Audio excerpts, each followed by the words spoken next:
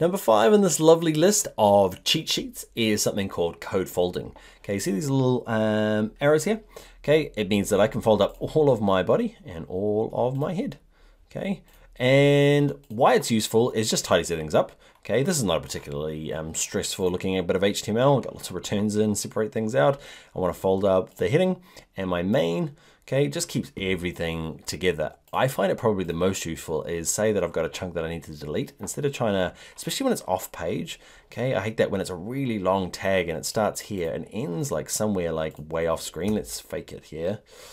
Okay, it's way down there.